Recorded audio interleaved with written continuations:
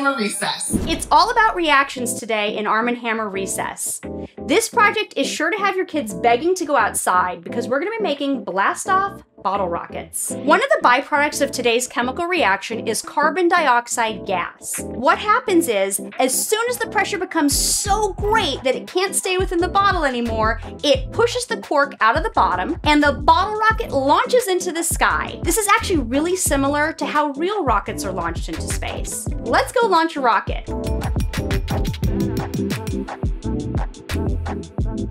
Parents, we want to make sure that everyone stays safe and that you are supervising this entire process. For the first part of this project, we are going to make the rocket. For the second part, we will go outside and add the fuel to really launch it. Grab a 2-liter soda bottle, make sure it's clean and empty.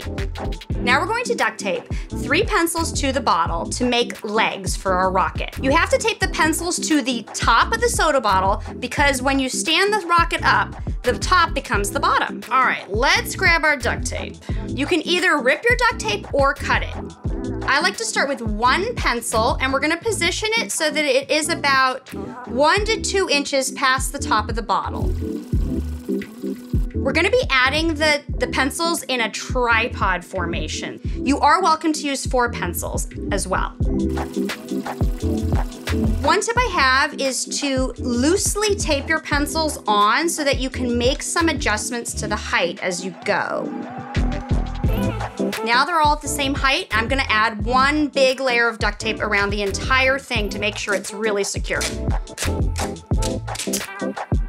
Now it's time to make our soda bottle look like a rocket. So parents, this is a time where you can either roll up your sleeves and help your child design this, or you can go watch the last 10 minutes of that show you fell asleep to last night. That's what I would do. I have made a couple of these already, so I'm just gonna keep this one simple and decorate it with duct tape.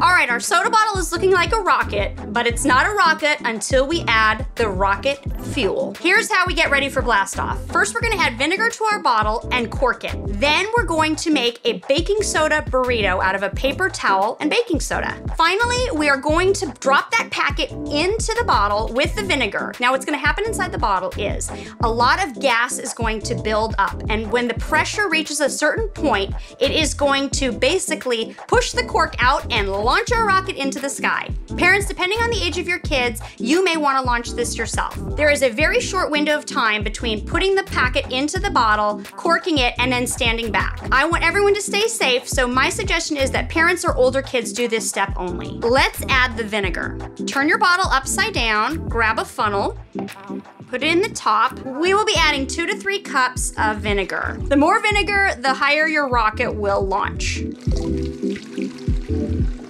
Make sure that you grab a cork that fits tightly into the top of the bottle. And our rocket is ready. Now let's make a baking soda packet. We're gonna start with a paper towel and cut it down a little bit because we need to make sure that our paper towel and baking soda packet actually fits in the top of the bottle when it's rolled up. Add 2 to 3 tablespoons of baking soda. You might wanna spread it out so it makes it easier to roll up. Now we're gonna roll it kind of like a burrito.